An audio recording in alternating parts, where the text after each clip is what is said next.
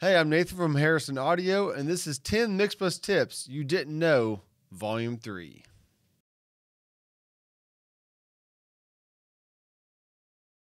So this tip is for muting and soloing on your selected track, and this is primarily on the mix page.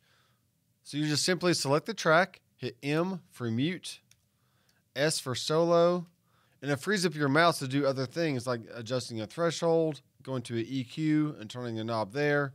Then you can just hit M for mute and S for solo.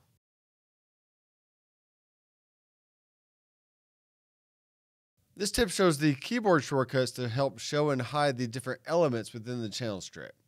To see a list of these shortcuts, click on View within the menu.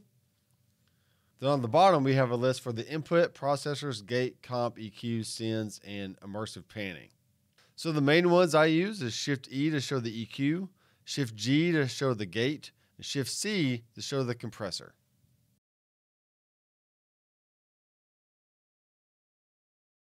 This next tip is all about VCA faders.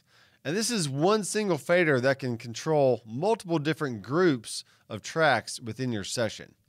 So for example, I want to make a group out of these electric guitar tracks. And then let's make a group out of the acoustic instruments here. Okay, now what we can do is actually right-click on the group header, and we can assign a group to a VCA. You want to click on New. Now you see there's a new VCA fader for that group. I can do the same thing for the acoustic guitar group. Right-click, assign group to VCA, choose the same VCA as I chose before. And now the electric channels and the acoustic channels are all being controlled by this one VCA fader.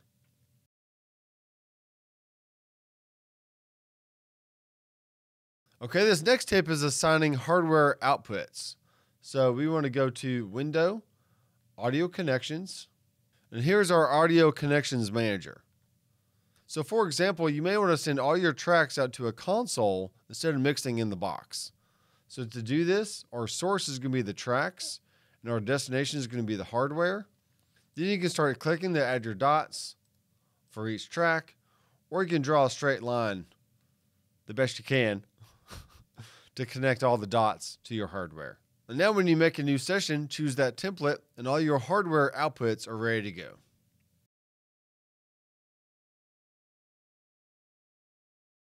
This next tip is renaming your audio inputs on the record page. This is helpful if you have a consistent setup in your studio and you're always keeping the same connections. So for example, my microphone is always plugged into channel 16. So I can click on that, rename it Vocal, hit OK. And then in the input section of your channel strip, you can go down and find Vocal very easily.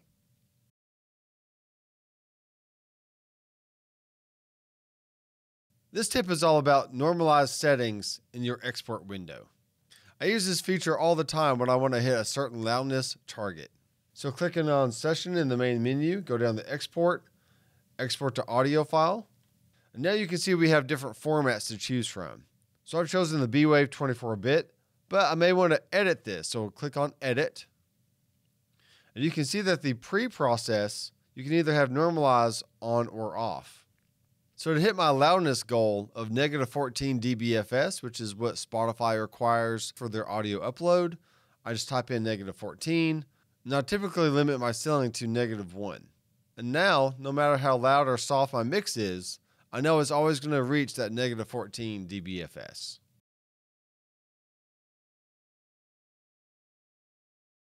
This tip is a great way to hear the rest of your track when you're auditioning regions. So let me show you what the problem is. If we place our playhead here, then I select a region and hit A. Sunrise, stripping down the darkness. We can actually hear that region, and it solos the track and mutes everything else. But the problem is when you're trying to comp a vocal, you kind of want to hear how the vocal sits in the context of the rest of the music. And by selecting these different regions and hitting A, Sunrise, it is soloing the track, but you can't hear anything else. So a great workaround is this. Go to your mix page, show your monitor bus, you can see up here in the corner we have a solo in place cut. It's currently set to infinity, which means we're not going to hear anything else. So we can easily raise that all the way up or to any other level that we want.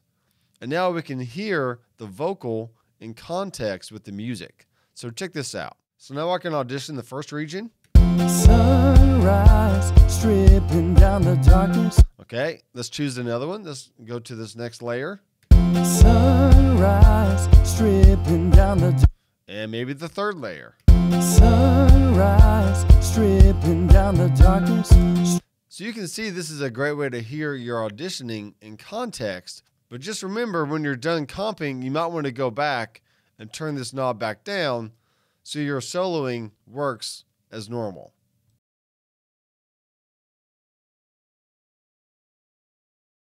Here's a great tip for placing your plugins anywhere you want within the signal chain. So for example, I want to add a legacy EQ. Usually you can just drag and drop wherever you want, but sometimes that can be hard to do. So first you want to choose your track, and then right click, and you can see now there's an option to add at the top, add pre-fader, post-fader, and add at the end. Or you can also remove from favorites. So I'm going to add this to the top. We can also do this with multiple tracks. So I'm going to add an EQ at the top of all these tracks.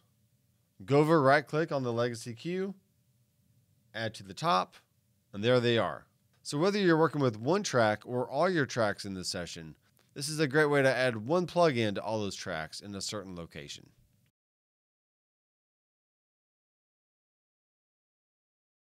So this tip is going to show how to move between your different track headers and also move your playhead from the start and the end of different regions.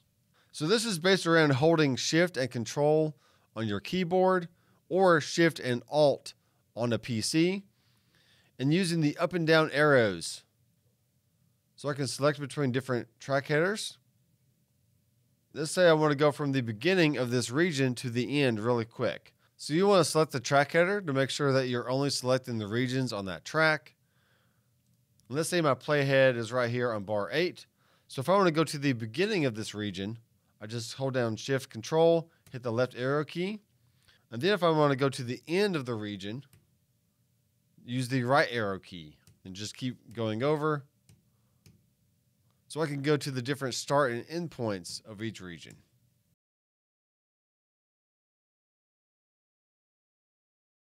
This tip is for showing and hiding the buses and VCAs on your mixer page. So if you've already created a VCA, then to show it, you just do Shift and V. And then to show and hide the buses, you hit Shift B.